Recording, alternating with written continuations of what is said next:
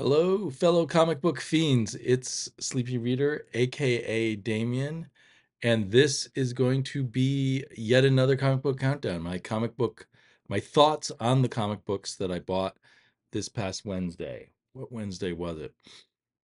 I can't even remember. I'll put it in the description. It was sometime in March. As I record this, this is Tuesday, so tomorrow I'll be picking up more new comics. I don't know how many. Um, I ended up I went to a comic book store on Wednesday and I showed you guys the stuff I picked up there, but I ended up going to another comic book shop on Thursday and I picked up even more comics. So ultimately, I have a stack of 11 comics from last Wednesday that I'm going to rank in my ordering.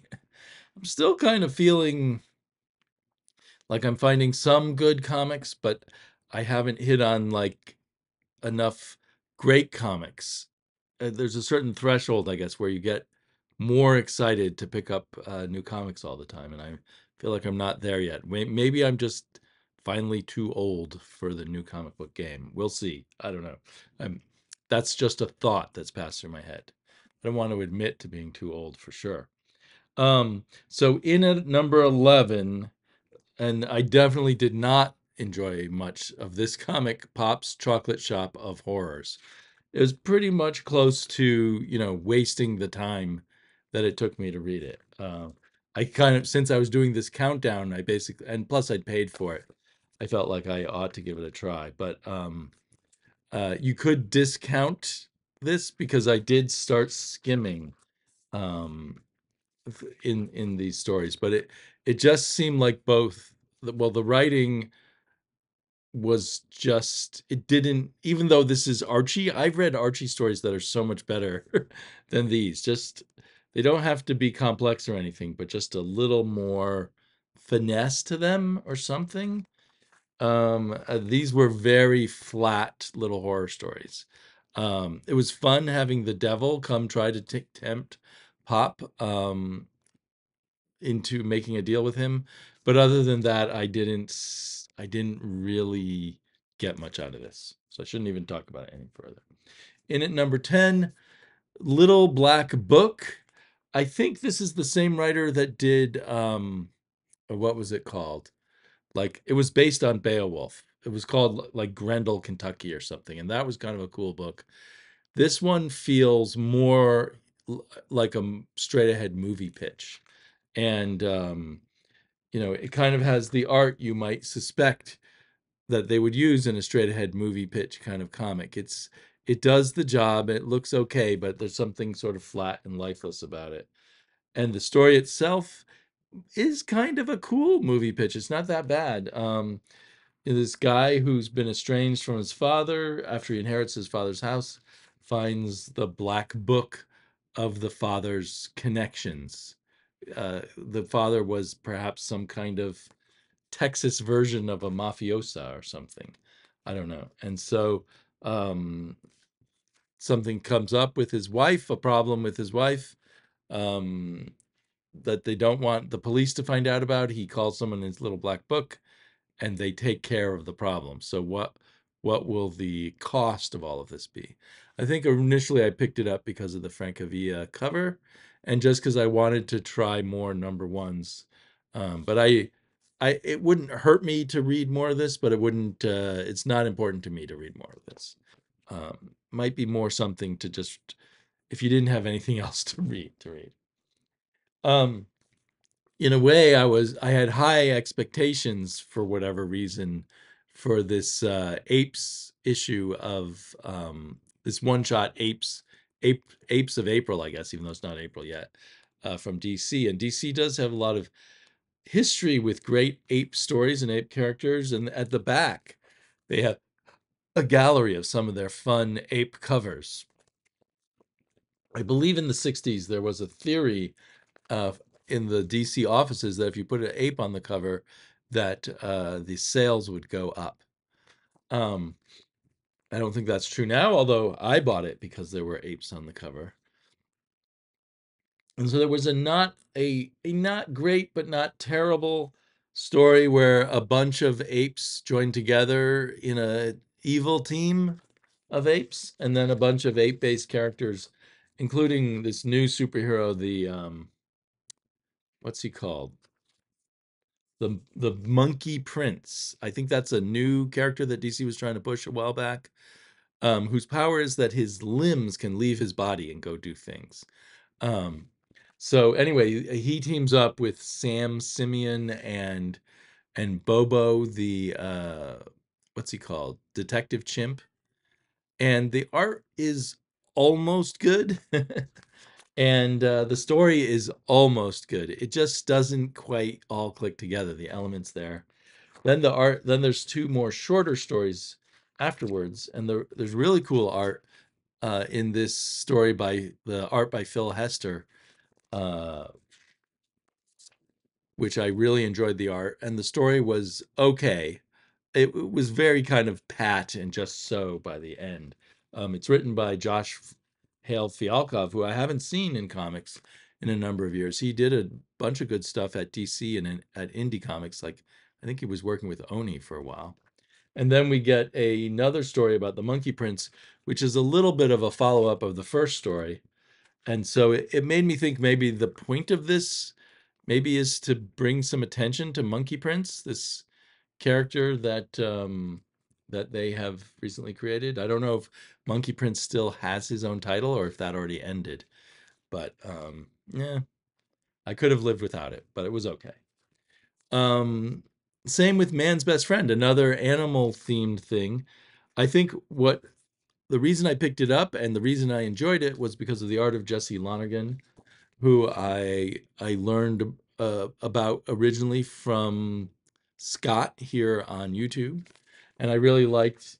He did a one shot at Image, and he self-published some interesting comics. Um, Here, it's a rather garbled story about some animals on a spaceship who have to save the day when something happens to the humans. And yeah, I just thought the writing was confused. The writing is by what's his name? Pornsak Pish Pishote, and a successful writer, winning Eisners and things like that. But to me, I remember I had a problem after a few issues of his Good Asian book too, where the plot, the something with the writing went wrong. It's already going wrong in the first issue here, so I don't think I'll pick up the second issue. Because I also am not that crazy about cute stories about cats and dogs saving the day. It is intriguing that the cats and dogs can talk to each other, but I don't think the humans hear them and understand them, but maybe they do. I don't know. Are they enhanced, or is this just kind of a fantasy of this is what they would be talking about? Um, but yeah, Jesse Lonigan's art is fantastic. Uh, can I buy a comic just for the art when I'm not wanting to read the story? That's an interesting question. This was I believe, a $5 book, 4.99 book. So maybe I don't know. I've got so many comics, even though I like Jesse Lonergan art. If I'm not interested in the story whatsoever, it seems silly to buy the comic. And then I kind of took the plunge on Superman. So I'm putting the April was at number 9. Man's Best Friend was at number 7, number 8, and I'm putting Superman at number 7. Um, it's written by Joshua Williamson. Art, I picked up 2 issues so that I could kind of have a little more to go by.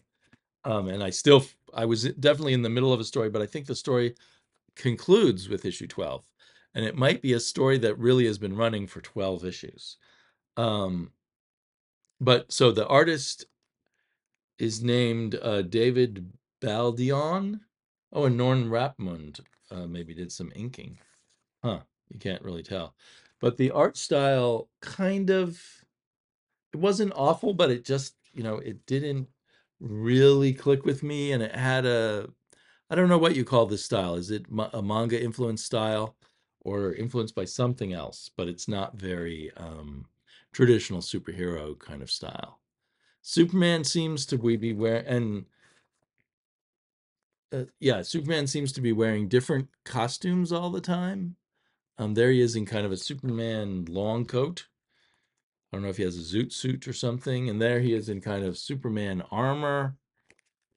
And then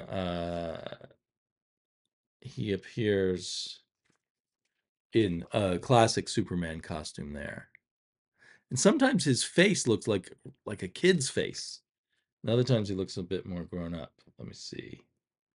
I think when he's well, maybe he's not that grown up looking, but he seems more grown up looking when he's in his corporate setup. So there's a lot of stuff here I didn't know about. I could sort of parse it, but it also felt like, even though the art maybe is a little manga influenced, the storytelling is actually, there was too much going on here for me.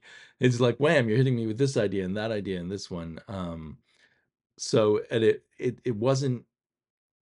So I thought a lot of the ideas were clever, and maybe they would have hit me in a different way if I'd read the full 12-issue arc. But it felt higgledy-piggledy, just one thing on top of another. In the pacing was weird, in other words. Some of the best comics, or good comics, tend to have a certain kind of pacing that unfolds in a good way. But anyway, I had no problem understanding it all, and maybe with different art, I would have dug it even more. So I'm not sure if I'll read more Superman or not.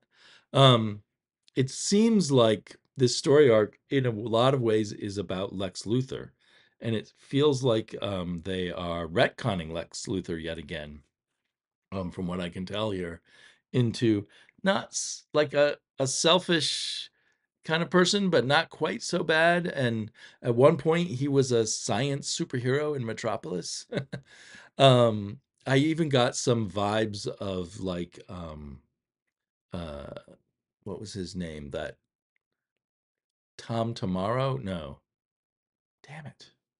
I hate when I'm on camera and suddenly the Alan Moore story. Oh, what was the name of that series about the science hero? Anyway, on to the next book. I'll think of it later. Um, Next up at number 6, about halfway through my pile, is Dawn Runner by Ram V. I just assumed when I bought it, without looking inside, because it was a Ram V and I knew it involved giant mechs and giant monsters, which is something I like a lot, that I would really like this comic. Um, and in fact, maybe I'm ranking it a little bit too high, still getting a little bit of a Ram V bonus. Um, but it does nothing or very little to be different from any of the other giant mech comics. I've seen a ton of them over the past, I don't know, 6 years or so. I've read about 3 or 4 of them, and I've seen others out there. The art is kind of cool, but kind of confusing. And the colorist is Dave Stewart. And I'm surprised because I've read other comics recently with fantastic coloring by Dave Stewart. But I feel like Dave Stewart kind of adds to the confusion of what's going on. There's a lot, maybe it's the artist and not Dave Stewart. I don't know. There's a lot of these, dots. I forget what they're called, Ben-Day dots or something. I presume put in by the colorist, but maybe put in by the artist.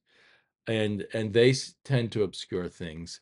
But so in a comic that's about giant robots and monsters, I don't get a very clear picture of the giant robot. Like, this is one of the big reveals of the giant robot, and I can't quite tell what's going on there. And the color definitely didn't help me. I guess the reason why the dots are over it there is because this is on a screen that these two characters down here are looking at. But there's some vague sense that the giant robots fighting the monsters is a kind of show business, but also that the humans are losing the war in the long run against the monsters. Here's really the only clear shot we get of a monster, and that was kind of cool. But it is one of these things where I'm like, maybe there's profound stuff here that Ram V is putting in that I am missing. because some people always find him deep. There's a section with a robot fighting the monster, a couple of or a number of wordless pages, and I couldn't really follow the action of what was happening here. And then at the end, there's kind of a twist, which maybe will in a future issue make a lot more sense. But the twist, which seems to involve either time travel or one reality being two different realities competing with each other or something, um, it wasn't super clear or compelling to me at this point. I'm definitely gonna read some more. There's a lot of cool things about the art, and I think this whole idea that if there's a good writer out there, that everything he does is gonna be good and you're gonna like it all, is a false one. This writer can do no wrong kind of idea. So Ram V, as just like anyone else, can do wrong. Writing is hard and it doesn't always come out well. Okay, but maybe the second issue will change me, because second issues changing me has happened before. At number 5, I put Elvira meets H.P. Lovecraft. And this is another one where I picked up the issue before, issue 1, and so I read issue 1 and issue 2, and it's a lot of fun. It is kind of like the Superman. It is jam-packed, but in this case, jam-packed with jokes. It takes quite a while to read, and I times had to, reading headlong through, could almost miss some of the jokes, or not, the jokes might not land. So you almost wish they had more space to space things out between jokes. But anyway, I would go back and read a panel or two again, and then really the joke would set in. A lot of cheesy jokes, a lot of self-referential jokes and stuff like that. And to me, it's a lot of fun to have H.P. Lovecraft as a character. In 2 issues, it becomes kind of clear that in every issue, the same events are going to happen or similar events. They're chasing after getting the true copy of the Neocomicron. I always forget how to pronounce that. The Neomicron. H.P. Lovecraft's famous book. And so each time they find a copy and then they fight with the bad guys, and it turns out not to be the accurate copy. So I don't know how many issues this is, probably either 4 or 6. So there are probably 4 or 6 copies that they'll be looking after. Even though I rank this fairly high, I could live without reading it. I could buy it or not buy it. It would be fun if I did, but I kind of get the idea just from these 2 issues also. Then at number 4, I'm putting in The Bloody Dozen, A Tale of the Shrouded College, which I guess is going to be 6 issues long, because they say they're, in the back matter, they say they're 2/3 of the way through. We got some interesting twists and turns. I'm kind of bought into this story at this point about these vampires that are being freed by astronauts, because the vampires had been imprisoned in a satellite going around the sun, and now the vampires and the astronauts are kind of caught up in this war between 2 different sort of magical groups, the Shrouded College and another group, the Artifactors or the Architects or something like that. The astronauts have been hired by the Shrouded College. So it's interesting, it's enjoyable, it's not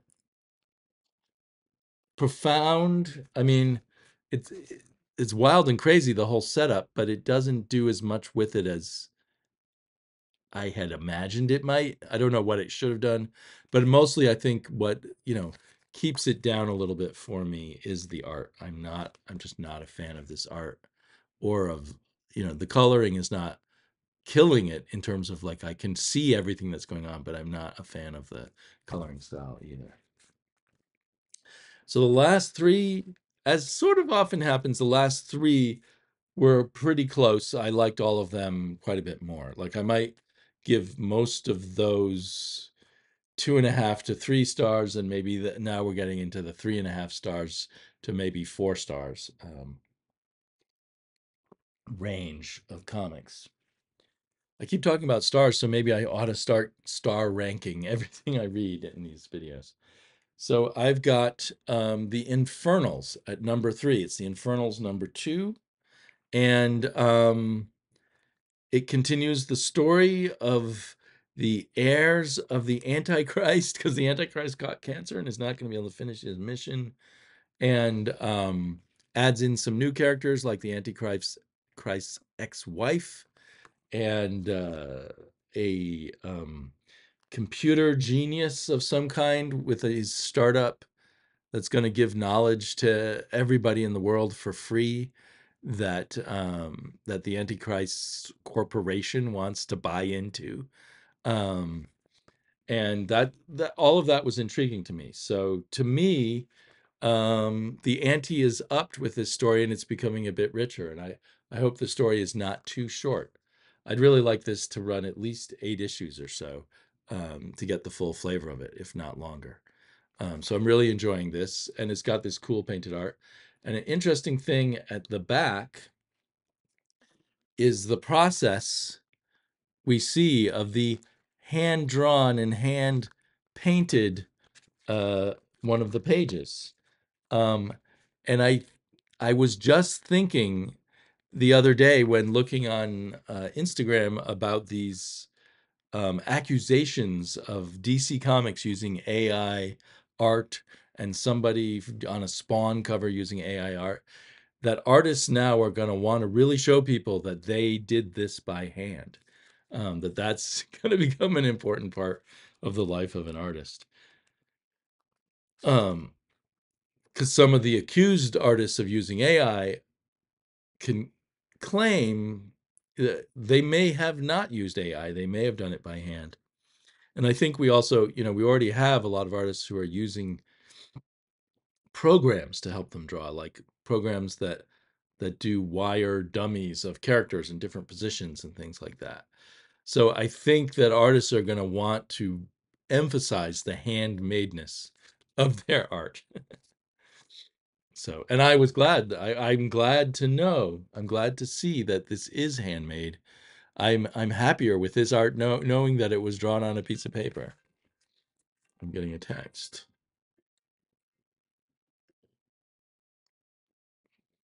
I'm going to text my daughter back live.